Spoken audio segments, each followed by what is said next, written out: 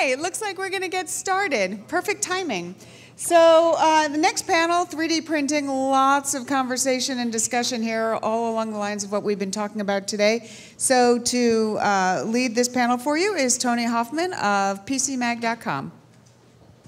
Hi, and welcome to the 3D Printing for the Rest of Us panel. And we have a great group of panelists. Duann Scott, Design Evangelist for Shapeways and at Bits to Atoms. Joey Neal, Vice President of Digital Products for MakerBot.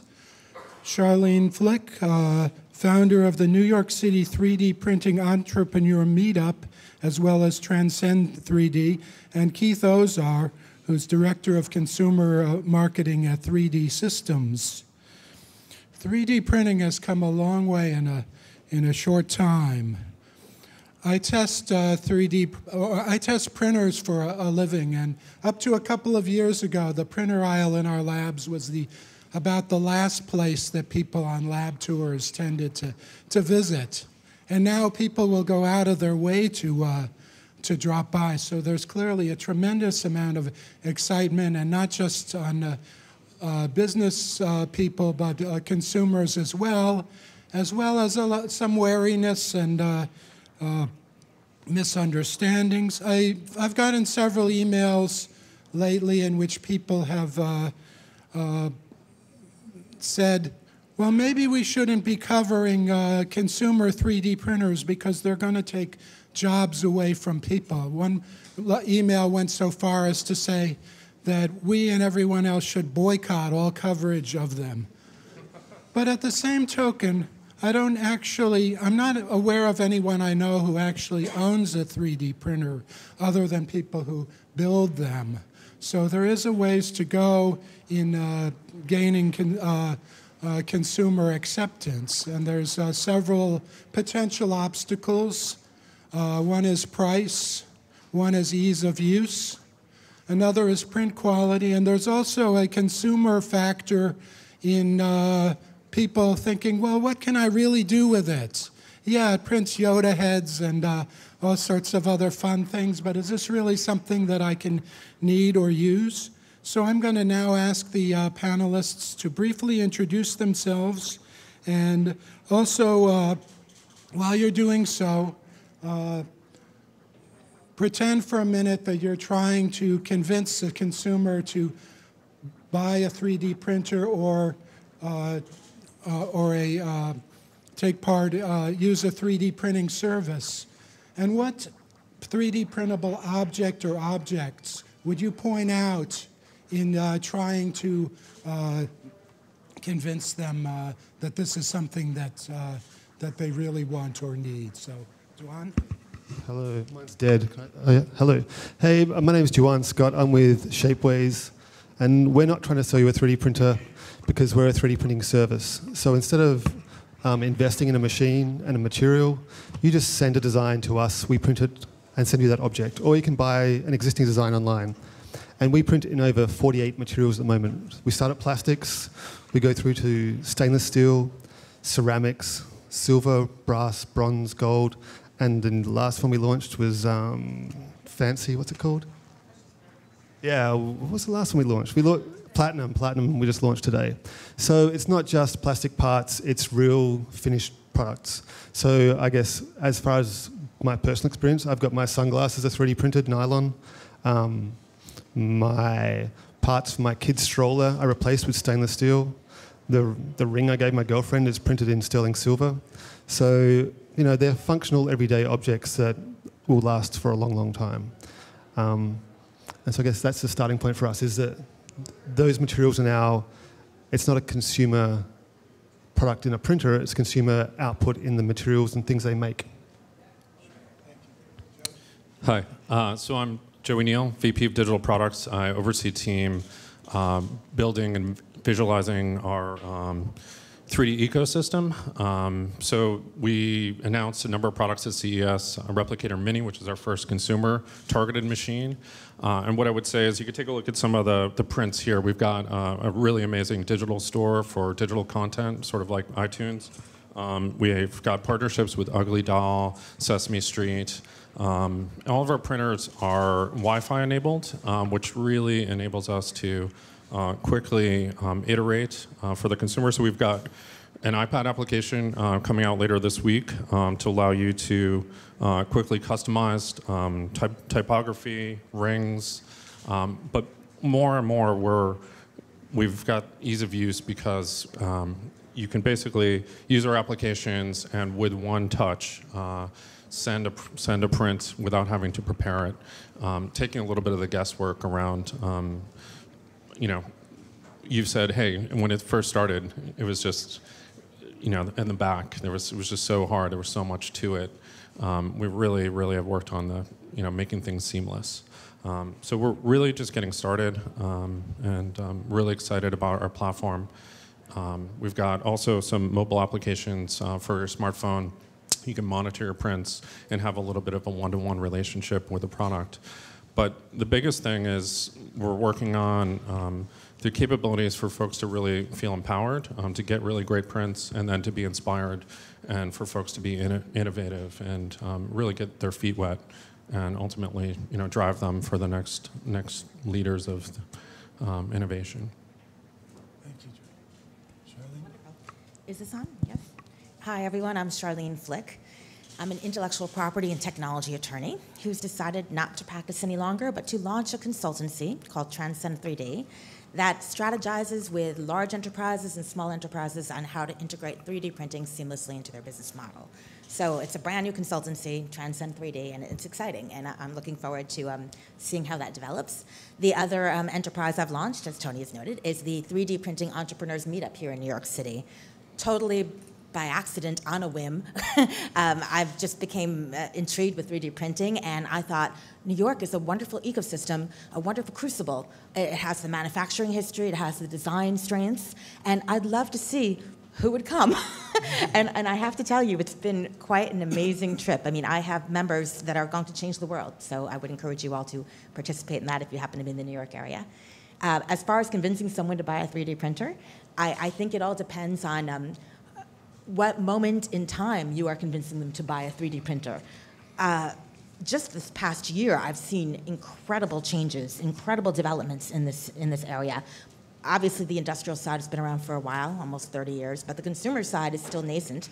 And you have gentlemen like these working in very cutting-edge companies that are creating new things every day. So I would say if you want to be along for the ride, I think Steve Jobs tried to convince people to buy a technology that was a combination of a typewriter and a television.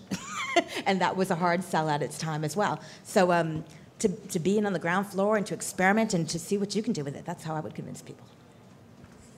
Hi, my name is Keith Ozar. I'm Director of Marketing Consumer Products for 3D Systems. 3D Systems invented 3D printing 30 years ago. So a lot of people think that 3D printing is a new technology, but it's a new technology that's 30 years in the making. And people are saying, well, what do I need 3D printing for? Why would I have in my home? 3D printing is already touching your lives. Probably the jewelry you wear on your fingers, the shoes you wear on your feet have gone through some sort of process for 3D printing when they were manufactured. Automotive, aerospace, medical applications, they've all been happening for 30 years. But now these applications the ideas are happening in your home. So prosthetics for children are really expensive. We see those popping up on home 3D printers now for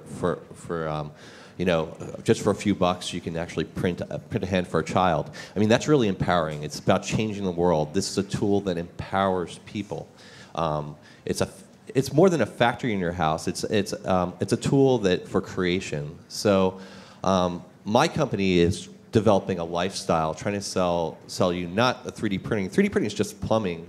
It's just like you don't sit there and watch your copier machine print things out. We want to get to the point where you just grab things print easily. So we want a machine that prints easy.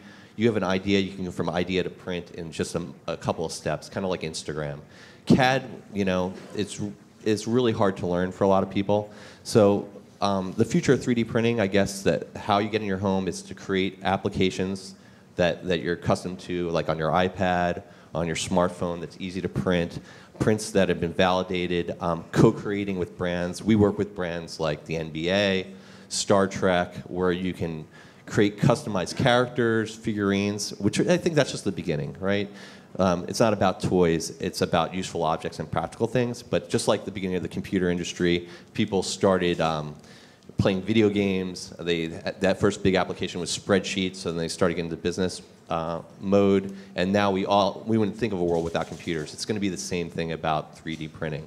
So maybe 3D printing right now is a little bit more than the people in this room. It's about the next generation, about people who grew up with these machines. It's about, the child who grew up with a computer sees a computer a totally different way. That's just a part of their lifestyle and who they are. So if you put a computer in your home, it's almost like a video camera you find in the closet as a child, and you become the next Steven Spielberg. We're going to create industrial designers, engineers, architects, because they think in 3D. The world, everything you see, the way doorknobs turn, the way you press buttons on an elevator, the way things are designed are going to change because these 3D printers are in homes. So it's about empowering the next generation. It's about empowering yourself to create and come up with new ideas, and it's a freedom. So if you can't see that, it's more than a toy. It's about empowerment. Thank you, Keith. I've been hearing the term 3D printing ecosystems a lot lately. You talked about it, Joey. Would you say more about exactly what the components of an ecosystem are? Sure. So we've got our printers. They are network enabled, but where are you going to find inspirational content to really drive your innovation? So we've got MakerBot Desktop, which contains MakerBot Thingiverse, which is one of the largest communities for 3D printing around. We've got a really vibrant community. We have design challenges. Folks contribute hundreds of designs every single day. It's always a wonderful thing to take a look at and see how folks are pushing things. Beyond that, we've got our digital store. And we also have worked on components for workflow. So we've got a cloud storage library, which allows you to save all the stuff that you found in Thingiverse, all the stuff that you purchased from the digital store, all of your own designs that you've prepared, and you have access to those through all our suite of apps. So ultimately, having access to all those and making it really, really simple and easy for the user. Our MakerBot Replicator Mini only has one button on it, and it's literally just find something, print it, press the button, and you can watch it come alive. Thank you. Duann, what are some of the most popular objects that people are ordering? Okay, what's really interesting about Shapeways is we get like over 120,000 different designs uploaded every month. That's a lot of different designs. And so we see popularity in a product go through waves. Because we don't mass produce, we have no inventory, everything's made on demand. When something's popular, we see a spike of that. So at the moment, there's a lot of parts for drones. So we see like drone landing gear, drone GoPro camera mounts, drone ashtrays, who knows. People can make anything they want. So once one person starts making amazing drone parts, we see the community start to get engaged as well. Then we'll see a community of drone parts just suddenly emerge and become incredibly popular on our site, and we'll print thousands of these parts. At the moment, the most popular thing is we're doing a project with Google called Made with Code, and it's to help empower women, young girls, to learn how to code. And so we've got this app that they're going into. They're modifying this bracelet, making this secret message bracelet, and we're printing like hundreds of thousands of these at the moment. So that's the biggest one right now. We also see different waves coming through in materials. So once we introduced silver, sterling silver, we saw loads of jewelry come through.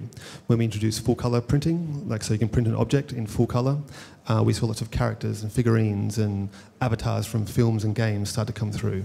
So it all depends on what materials are available and then what community starts to engage in 3D printing. Thank you. I had something to add, which is, we've built out this broader ecosystem. We're also building out our developer network. Last week, we announced a developer program with an application called Modio. So it is a little bit of a toy creator, but it is an innovative ability to customize elements of a toy. And What's really interesting about that is that's driving another level of new economy, just like the App Store did. Developers who have creative skills or 3D skills can develop really innovative experiences that then can be able to be printed out through our products easily and seamlessly. Yeah, that's really important, because who in this room can 3D model? Boop. One person. Congratulations. So the rest of you, that's a barrier to entry. So you cannot print something unless you buy a static object or customize it with an app. And so similarly, like Shapeways has an API, so developers can create their own applications which generate 3D models, and you can make something, you can customize a product. And we've seen when somebody has some sort of participation in a product, so whether it's a jewelry app where you're customizing it, putting some initials in there or changing the form slightly, you have a different level of ownership on that product than you do from a mass-produced item. And so what we see as the major way for people to access 3D printing is through these apps, like you mentioned. And these app developers can make a decent income. Because of the API, the way it works is they make some software. Each time the model is uploaded and bought through Shapeways, Shapeways takes care of the transaction, takes the money off the buyer, sends the object to the buyer, and then the developer gets the cash each time it sells. So it's a way for a developer to get a passive income to monetize an app really, really easily. Tony, I did want to say something about the ecosystem, if I may, just to follow up. I think an ecosystem like the one that's being built currently is vital for the success of this technology. I think it's vital for the success of a lot of groundbreaking technologies throughout time. Essentially, you're talking about the delicate dance between content and conduit, once again, between technology and content. To give an example, when you think about the early days of television was around in the 1940s. No one wanted to buy it. It was a clunky, expensive machine. Then Milton Berle came around in the United States, and I'm not dating myself, I wasn't around at the time. This is not a primary source, but I understand that the streets of New York were quiet on a Sunday night, or something to that effect. And people wanted to buy televisions because there was something on TV. And I think that as these marketplaces evolve, as people find uses within their home, as people send out to service providers as well for more intricate, complex objects, I think that, that the ecosystem is really going to be the focus of a lot of hope for this technology going forward. And we need to be an internet age ecosystem, not a walled garden of television. We want it to be open so anyone can participate, can run their own business based on these platforms, and can make things happen. We don't want control, we want openness. Yeah, but I also believe the ecosystem needs to be a curated ecosystem. I mean, prints that can be validated, a consumer wants something that's easy. So we need to make things that are printable. We need to curate applications that actually work. And people, fashion will never go away. Trends will never go away. People want to co-create with brands and licenses, and so part of our job is also to bring on board brands to join this ecosystem, so they are along with the ride. We're not going to do it with just these small trending brands. We have to do it with some of these big brands. So I see that in the future as a big part of this introduction to consumers in the ecosystem. Is something that's easy, you wrap your head around, it prints, and it's something that you already lived with for the past 100 years. The other part that I would say on the ecosystem is, especially for us having, our first real consumer printer is having a really great support mechanism, having, that's part of it, like everything within it. The materials, being able to call somebody and, get some help to get things through. But ultimately, we're driving towards that experience that's seamless. But the machines are mechanical, and from time to time, there are things that are going to be new for a user at first. But once they get through it, then they're good. Thank you. To switch gears for a moment, since the topic of brands and licenses came up, Charlene, could you say a little bit about what you think the going forward as consumer 3D printing takes hold? The key intellectual property issues or struggles that we're likely to see? Sure. What to say about intellectual property? Goodness, it's a bit of a landmine. But again, nothing new when you come to terms with the disruptive technology. In fact, if any of you are interested, there's a paper I authored for 3D Printing Magazine called Copyright in 3D Printing, Everything Old is New Again. And again, I'm using historical reference here, but we're talking about, I remember in law school a case about the player piano roll and how that was going to be the end of copyright as we knew it. It was going, the gramophone, for instance. John Philip Sousa talked about this is going to infringe on his rights, and how could this technology take away his hard work and investment? So this is not a new type of confrontation we're dealing with. If you think about 3D printing, I like to think about it in terms of two camps. You have the industrial side, right? And there, I don't see as many intellectual property problems because you have a centralized place. A lot of these industrial products are so complex, you can't really counterfeit them, or you don't want to counterfeit them. You have mechanisms in place like nanotechnology for authentication. There are controls in place. It's the consumer side where it's going to be a bit of the Wild West, okay? But not unlike Napster.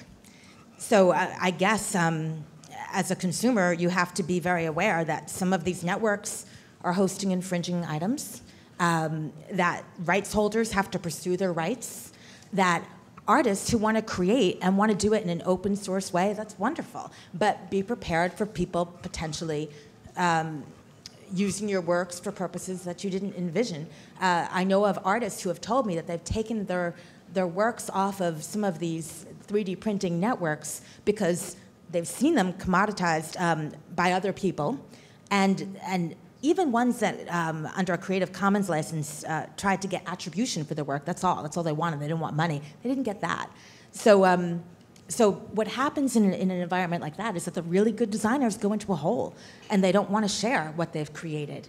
At least that's my perspective. I've seen it happen. And so I think there has to be, you have your IP rights, that's not going to change, but how you want to exploit them. Do you want to give them away for marketing purposes, such as Nokia did or Ford did, in order to drive revenue to your other products? Or do you want to actually make a living off of your works and sell them? These are considerations you have to make as someone who both consumes others' 3D printed items and people that want to create their own. Thanks. I think we have to understand that digital content cannot be contained. Like, it doesn't work. The music industry tried it. The movies tried it, the game industry tried it, doesn't work. So let's not have that retarded battle again.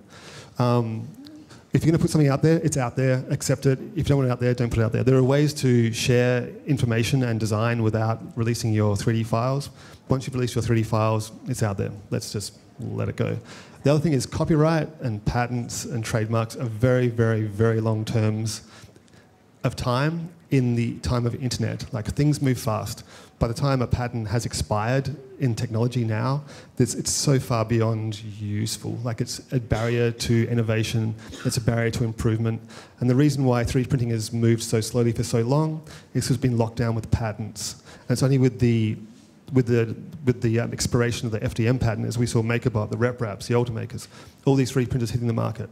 So we need things to move faster. So maybe we should re-look at trademarks, copyright, patents, to see how we can, make things innovate, make things happen. Yeah, I would say, in all the things that happen on Thingiverse, the community really will police it. It's not in our realm to just really be informed by the users. And you would think that things would be a lot more rampant, even with scanners and other technologies that are coming out. But it's very, very low impact. I mean, and the community really speaks out volumes. And DMC takedowns, et cetera, are very, very, very few and far between at this stage. At this stage. Yeah, but I think as a company, you have a responsibility to protect your consumer, see what's coming through your networks, because and you also, if you want to bring brands and make them comfortable, you have to make sure that that there isn't content up there that infringes on other people's rights. If you can recognize it, if there's a complaint, you have the responsibility to take it down immediately. But it is early stages. If you could see it, you can touch it, you can hear it, it's probably, you're able to copy it. But the value with brands, do you want to wear a real Rolex or do you want to wear a fake Rolex, So when brands start coming into this space and you have content that's validated, it works really well, prints really well, it has, your licenses fit that brand to the T, you're getting that athlete's face on there, you're going to want that content, and it has a little bit more value. So that's how right now it's everybody's making their own version of something, but as brands come on, you're going to want the real thing. I mean, I really feel that. And I should add, there is one trademark. It's not a case because it was settled, but if you recall last year, there was a gentleman that tried to create an iPhone dock that was out of the Game of Thrones throne, right? I don't watch the show. I should, but anyway. So he created this, and people were excited about it. He was going to sell it on the network, and HBO sent him a cease and desist order and said, "This is our intellectual property. It's pretty clear cut." Well, I think it was more than that. I think HBO liked it, but from what I heard, someone already paid for a license to create the content. So someone's already paying for this so they can make Game of Thrones cell phone. You know, you're paying for this, and then all of a sudden someone comes along and you're stealing your market. Why would I pay for that? Right, but in effect, even if there was no competitive force there, it's still a violation of their intellectual property. It's still derivative work coming from their intellectual property. So they're within their rights, from my perspective, of saying, "Hey, can you take it down?" Or maybe negotiating with that gentleman. The smart thing to do is to say, "That's cool. Our fans like it. Just give us a cut. It's fine. Make that." Which could increase. We saw it happen with. It's a weird thing. The internet meme of Success Kid. I don't know if you guys know it. Success Kid. Oh yeah. Yeah, they know. So some inane internet meme that people will just put sort of messages on the bottom of this photograph of this kid with a sandcastle behind him with his fist. And so someone in our community 3D modeled Success Kid and put it for sale. It went really popular on Reddit, and he was selling loads and loads of them. And then Success Kid's mum would go, "That's awesome, I'd like one." And she goes, "Hang on, you're selling them. You're making money from my son's likeness?" Then she goes, "I want a cut." And so now they go 50-50 in the revenue of the sale of Success Kid. And now Success Kid is successful for being Success Kid. Yeah, and it's Ryan Kittleson who designed that, and he does all these memes that come up online. But yeah, he was willing to, he recognized that he has a responsibility to pay, the creator of the content, which was the mother who created the child, which is pretty awesome. But it's developing an industry that didn't exist before, and You'll see more and more creative licensing arrangements, and I think that's going to stretch the creativity of the lawyers as well. But I think that's a win-win situation in a lot of ways. The lawyers need to realize that the creators of that content, which violates their IP, also own that version of the IP. So they can't try and, steal that away from the creators. It's user-generated content, even if it's violating some IP. It's like a song with a sample in it. It's still that person's song. So I was just going to say, we created the digital store in order to have these brands be a little bit more comfortable about a little bit of control of where that content's available and the way it's delivered. So starting with Sesame Street, now with Ugly Dolls, and ultimately it's a start, and everyone knows it's sort of the future, and they're getting their feet wet now. I mean, I would love to see the content and the conduit, the technology and the content producers work together. And in fact, that's one of the themes of that article I cited, is because I've represented both technology companies on the cutting edge and incredible content companies.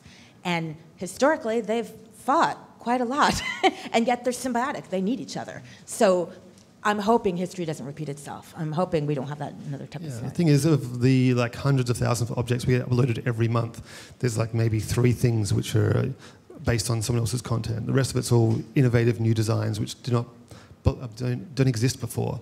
And it's because they can make these small niches happen, is it's really powerful.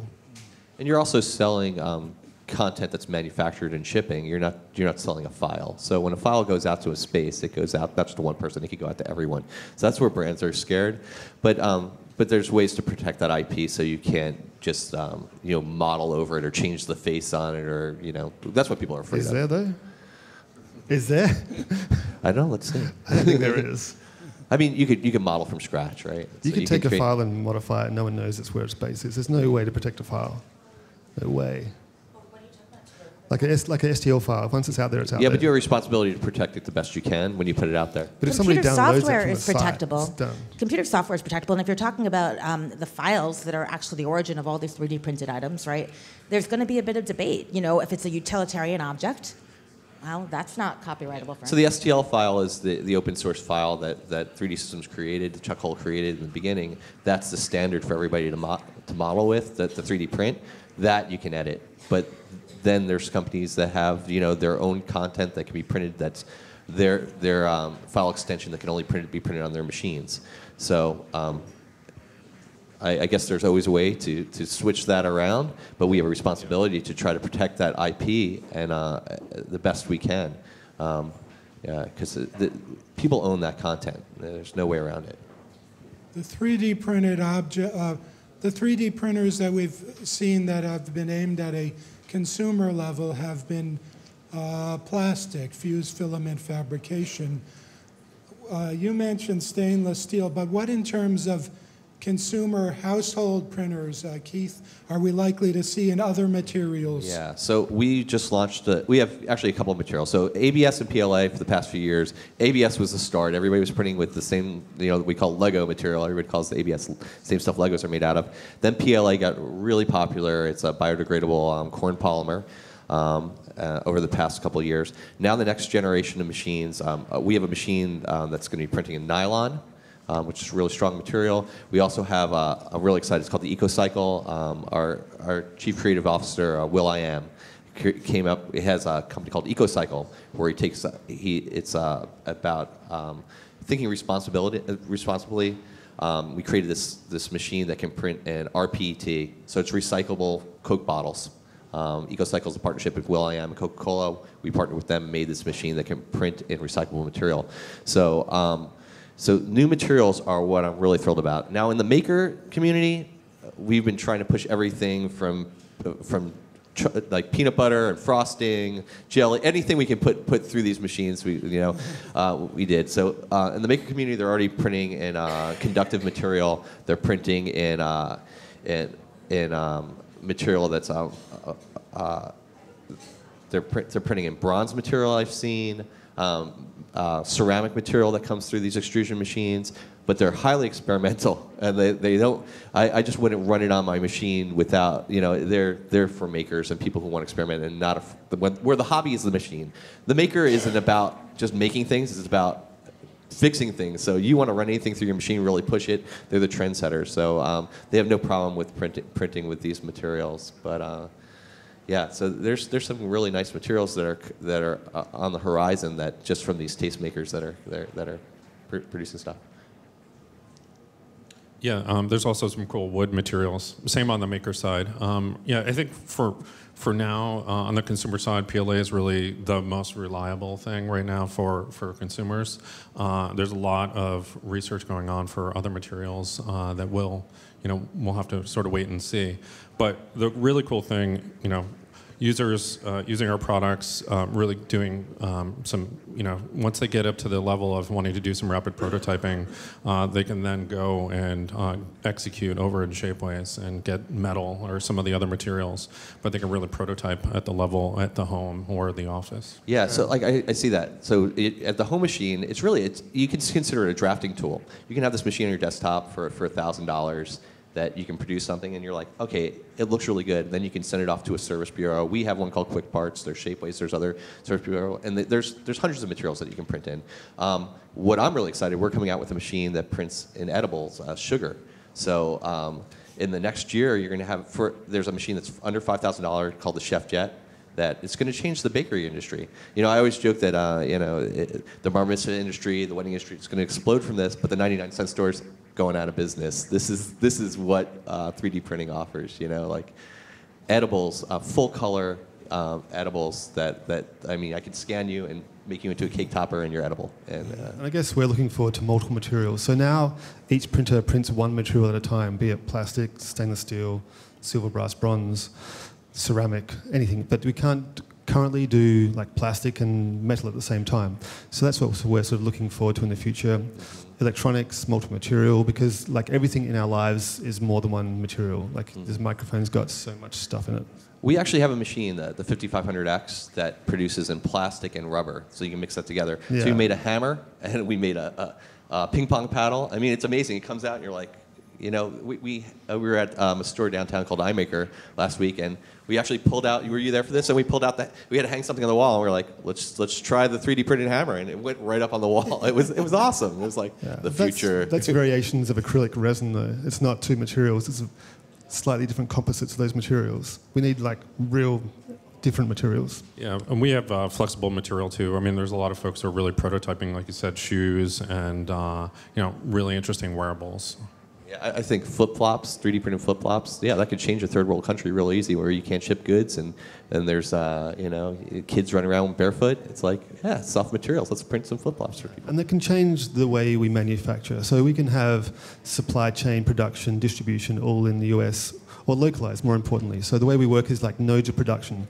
So instead of having one factory in China, where you send a design from the US, you get it tooled up, get the prototype sent back, go back into production, send it to the US, distribute from here around the world. Like, there's a lot of carbon footprint. Instead, we print locally. So we have, if you order it in Germany, we print in Eindhoven. If you order it in Canada, we print in New York. And that's what we see one of the great values of 3D printing is agile, on-demand, 3D printing localized. Yeah. I should add that as someone who's not as steeped in the technology on a daily basis, you all work with the machines and you work in these companies that are producing some of these materials. When I first got into 3D printing, my dream was to create my own dinnerware set. I wanted to design and print my own dinnerware. And I was in for a rude awakening, obviously, right? I wanted to do it out of porcelain or ceramic, and I couldn't just press a button and do that at home. I could do it with plastic, but it would be toxic, right? I don't think it's food safe necessarily, some plastic. So that wouldn't be a good option. And then I thought, okay, I'm going to have to make the dinnerware. I love to design, so that's not a problem, but I can't work the design software.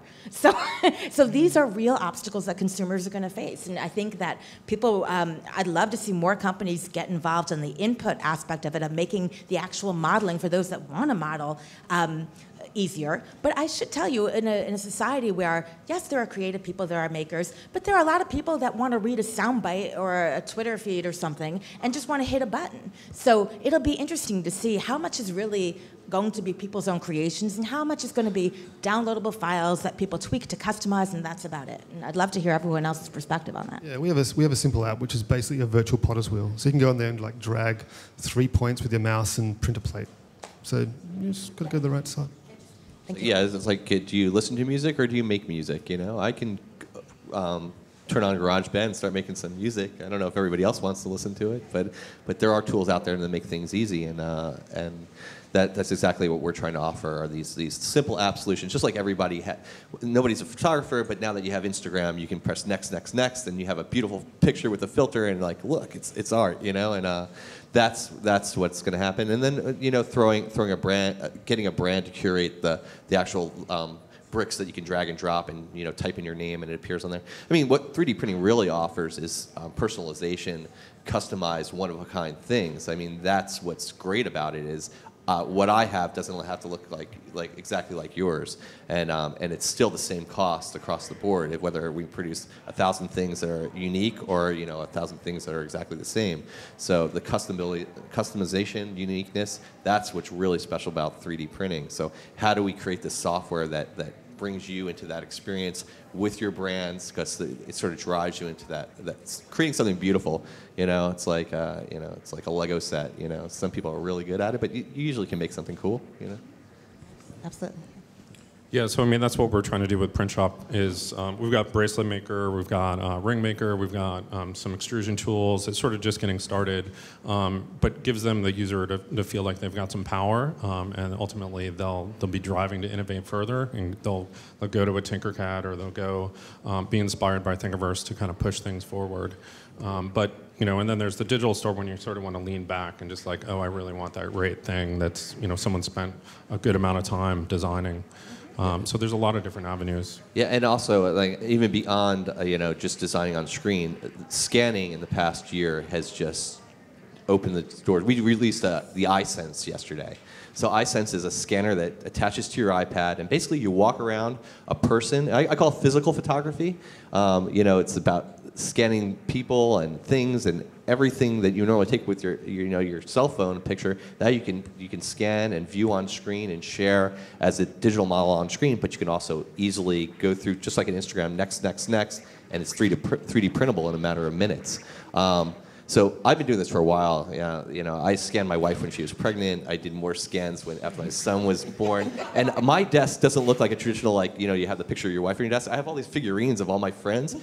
So you go to the mall and you put your kids on Santa's lap. I hired a Santa this year at this store in the East Village called Cubo. We had a Santa come in, and we did Santa-Claus. We had kids scanned on Santa Claus lap. So thinking about things that you normally do with a camera, it's a whole new way to wrap your head around what 3D printing is. It's going to revolutionize, like, how do we introduce this to the consumer? It's introducing it in a way they already understand. So that was a lot of fun. So my son's first Santa photo, I have on my desk, but it's an actual 3D print, and I printed in full color. I mean, we offer cloud services that you can upload and get it back in full color. It's awesome.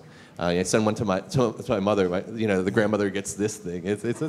She's showing to everybody. So, once you get a MakerBot or a 3D printer, you start looking at the world a little bit differently. You start questioning, hey, can I design that?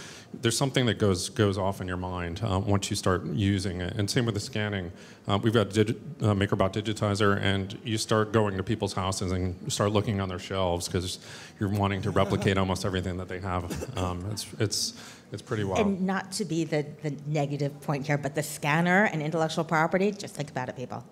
Okay. For personal photograph. use. It's a photograph. It's fine. Yeah, it's physical photography. It's not the exact thing. It will never be that, but it's a representation of that time, the moment, that space where you were. I was in Italy and I saw this statue, and I have this totem from my trip, and then I have it on my mantelpiece. I'm like, I remember that time. And I've done hackathons at the Met. I walk through with teenagers and we scan artwork, and they allow us to do this. We scan artwork and we make other artwork out of that. The second they print it out and they hold it in their hand, they know the story, the backstory. It's like they're a part of this artwork because you have to walk around the art. You just don't take a picture and walk on. You get to know this object. It really, like you said, it opens your eyes to the world in a different way. It's like, how are things made? Can I make that? If I'm going to make it, can I make it better? If I break a dimmer switch, do I want to run to Home Depot? Do I want to print it out? Do I want to put my wife's face on that dimmer switch? I mean, what material will I print it in? It opens up this whole idea that it doesn't have to be what everybody else has. It can be for me, and that's empowering. Thanks. We're running a little low on time. Do we have any questions from the audience? Yes. What are the business implications for, I think it was Nike, that went from like either 16 to 22 pieces in a shoe? Nike, business applications, when you go from about 16 to 22 pieces down to 2 or 3 pieces. That's the thing. With 3D printing, complexity is free. So with traditional manufacturing, the more detail you put in there, the more expensive it is to tool up. With 3D printing, often the opposite is the truth. So you pay for how much material you use. So they can make a custom shoe, clog, cleat, whatever it's called, exactly to fit a single person each time, and it costs no more than if they're all mass printed exactly the same. So it can save labor time. We have designs that have 122 moving pieces, which come straight to the machine with no assembly. So. Yeah, I mean, having the machines there within the business itself just allows them to iterate very, very quickly, and to go, from that 22 down to 6, to fail, to just quickly, make some modifications, and then before going out for tooling or whatever the manufacturing process is, it really, really tightens the timescales. And you think about that in a sneaker, think about it in an airplane part, think about it in a fuselage or an engine. I think GE is very active in that space, and it really, what is it they say about 3D printing? That complexity is free. So. Job creation or job destruction? We're hiring a lot of people. We manufacture here in Brooklyn. I don't know if do we have public numbers out there, but we've created hundreds of jobs in the area. We're still growing. It's just things are booming. Yeah, I hired all my interns that graduated this year. So yeah, there's jobs, and What happens to a Nike factory? It moves to America.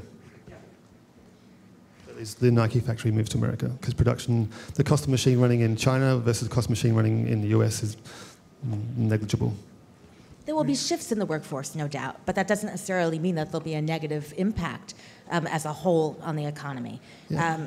The printing press was disruptive, and I'm sure people lost jobs as a result. We saw when desktop publishing came in that graphic designers were like, the sky is falling, I will not get any work anymore. But what happened was when people have access to these tools, they make the things they want, not necessarily finished products all the time. So that graphic designers no longer make invites for their auntie's birthday party. They can get some clip art on Word and make their own invites, and the professional designers make professional things, and it will continue to happen. Those make better things. I agree, and I think product, just like things trend on the internet, products will trend, objects will trend, and people will want them. And there's always, people have to create these things, you know, so there's going to be... And there's huge educational efforts as well, training the next generation of workers. And in some ways, there's more mobility and more security in some of these technologies because you can create a 3D model that's transferable and you can live anywhere and do it. And what's interesting about this technology, and you guys correct me if I'm wrong, but back in the day when the internet was first, getting some traction, you had to be in Silicon Valley. Everyone I talked to was like, oh, we're moving to Silicon Valley. That's not the case with this technology. In Amsterdam and in the Netherlands, you have a strong design community. Here in New York, we have a strong design community. Yes, out in California, they're doing it. But, my meetup group is linked in with the meetup group in Beijing, with the meetup group in Holland. I mean, it's just incredible. So there's no epicenter, really. We had another question. Last. So a little more practical question. We lose a lot of the backs of remote controls and gaming console controllers at home. Are you guys being approached by or approaching manufacturers of hardware that already exists to see if they would give you the schematics of replacement parts? That's starting to happen really slow. Like large companies are scared of their IP. Even if it is the back of a remote control, like it's stupid. But some people are starting to look at it. But the thing is, let's look at the other way. What if you say, okay, I've got access to a 3D printer, be it desktop or in Shapeways. I can quickly model that part and make a replacement part myself. But then the opposite. Let's think back to your scanner. What if if these guys are smart and they say, okay, we don't release STL files, but we want to make them available as printed parts.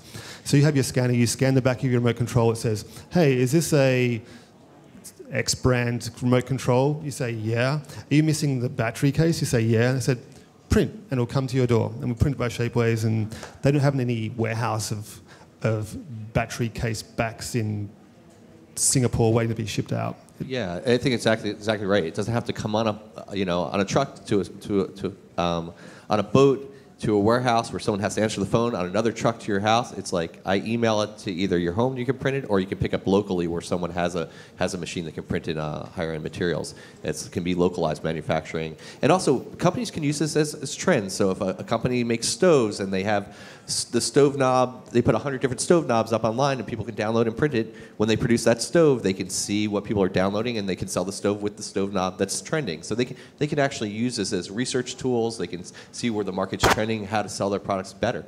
Yeah, and we see people putting those replacement parts up on Shapeways already for printing. So the guy had a Volvo and it had no hook. Like, this is the most inane thing in the world. He had a Volvo with no hook for his dry cleaning. And so he printed his own and fixed the problem that Volvo didn't fix. Put it for sale in Shapeways, and then we sold hundreds of them because everybody else had the same problem he had. And he solved it, Volvo didn't. We've run out of time. I want to thank our panelists. It's been a very engaging and interesting discussion. Thank you. Thanks, Tony.